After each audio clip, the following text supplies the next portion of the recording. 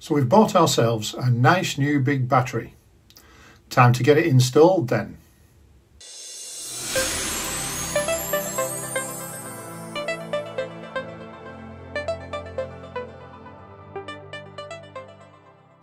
Hi, I'm Chris and welcome back to the channel.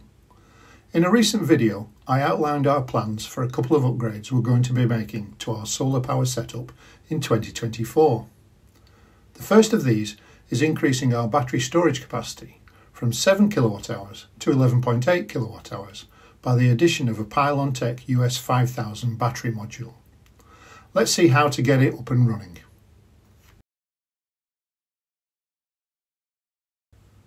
For the last 18 months, our two existing US3000C battery modules have just been sat on a piece of plywood on the garage floor. Although I thought I'd prepared pretty well for the initial installation back in July 2022, I hadn't really given much thought to battery storage. So when the electrician was just planning to put them straight onto the floor, the best I could do at the time was just rustle up that piece of plywood. When looking to purchase the US5000 module, I did give some thought to maybe buying a metal racking system or perhaps constructing something similar in wood. In the end, I just went with a surplus piece of kitchen worktop, suitably trimmed to size, with a couple of lengths of 2x4 fastened along the underside to spread the load and keep everything off the floor. Although we don't have any immediate plans to buy another battery, there's just enough space to accommodate a second US5000 if we chose to do that. I didn't bother with any brackets that would allow the US5000 to be clipped to the existing two modules, as I thought the risk of anything getting knocked over was pretty small and I could always use some zip ties if needed. Opening up the box, we're presented with a set of positive and negative supply leads, a short CAN cable, earthing cable, operation manual and of course the battery itself. With a weight of around 40 kilos, that's 88 pounds, this is no lightweight. And first lifting it out of the box and then onto the newly fashioned plinth was no mean feat. So the first thing I'm going to do, although I don't think it's strictly necessary, but it's interesting, is measure the voltage of the new battery before we connect it up. So I'll switch it on with the rocker switch and then press the SW button and it should start to switch on. I've already got one positive terminal uncovered, so I'll take off the other cap. There we go. I'll get the DVM. Negative, positive. Okay, so that's reading 49.5. Okay, so at this point I'm going to switch the battery off again. I'm now going to switch the remaining batteries off and then isolate them from the inverter. So I don't think it really matters which order. But we'll probably see an alarm come up shortly because it's no CAN. I'm now going to isolate the battery completely from the system.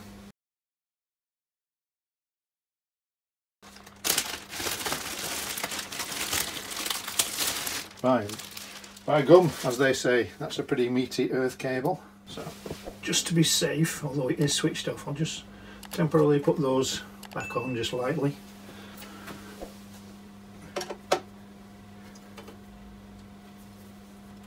Go.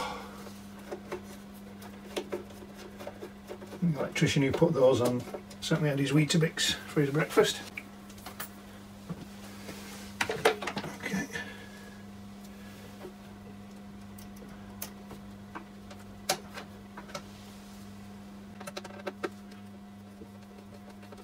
You can see that without my head in the way. Just try and get it lined up a little bit better. That's better. Nip it up. Yep. Now root it round.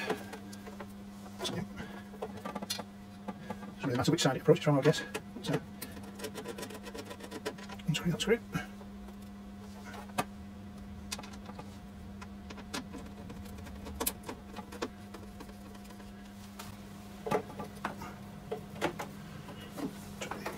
Down there. Thinking about it, I might see if I can swither it round that way, and then I can tuck the excess down between the two power supply modules, a bit like has been done.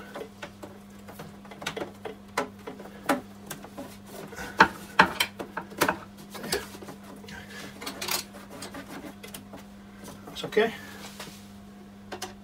Give those. Yep. Okay.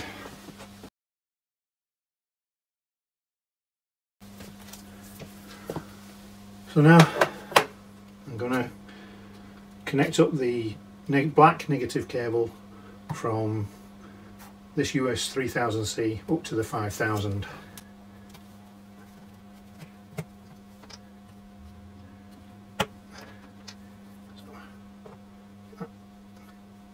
Nice click.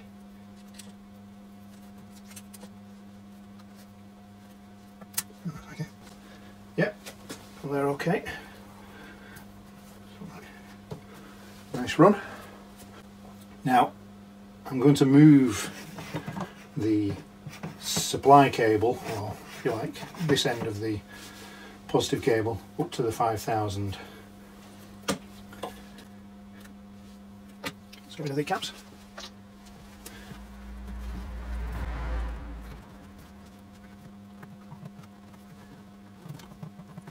Fight.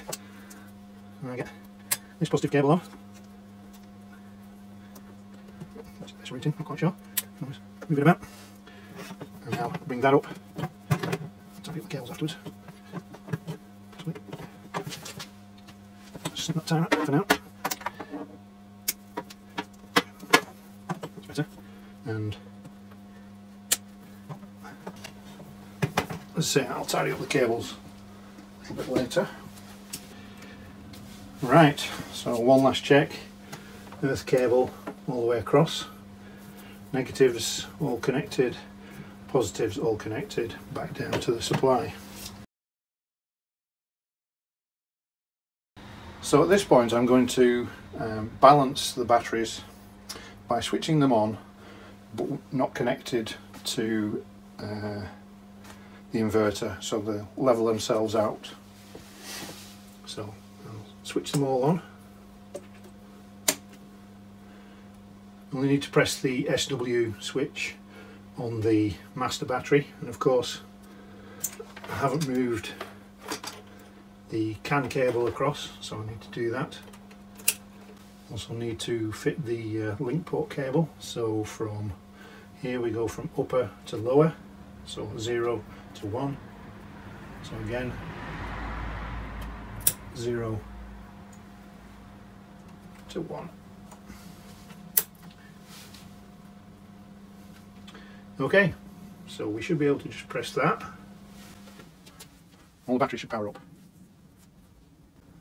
So we can see here this is a slightly lower charge, as you would expect, just come out of the box. These two batteries fully charged.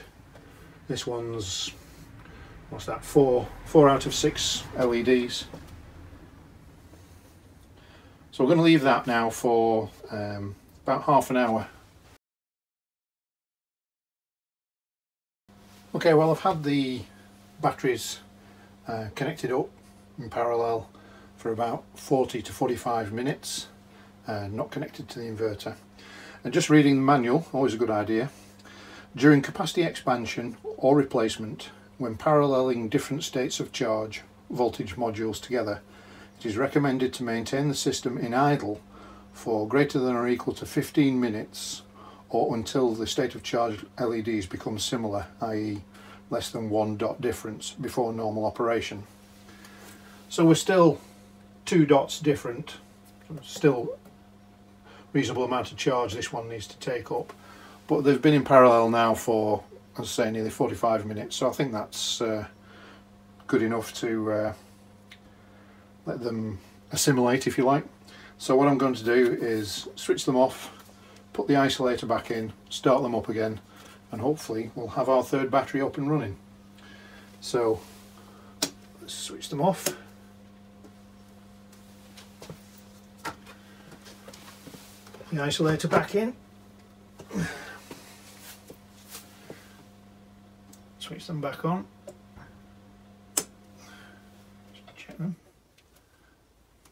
Press the start button.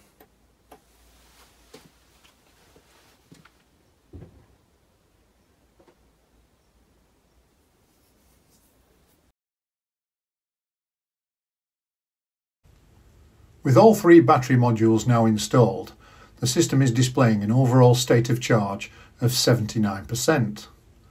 That's roughly what you'd expect given the two original US3000C modules were around 95% and the new US5000 about 65 to 70%. If we take a look at the BMS information screen, we can see both the charge and discharge limits have been updated to 154 amps. That figure's made up from 37 amps each for the two US3000Cs and 80 amps for the US5000, indicating the system has correctly identified the new module. So that's it, all done apart from a little bit of tidying up of the cables. All in all, a pretty straightforward process then. Apart of course from the 40 kilo battery lift and the earthing cable screws being so tight you needed a month's supply of Weetabix before tackling them. Seriously though, I think you'd agree, not worth paying to have somebody do it for me. Well, that's it for this one. Thanks for watching. Please do like, comment and subscribe if you haven't already done so. Cheers and hope to see you again next time.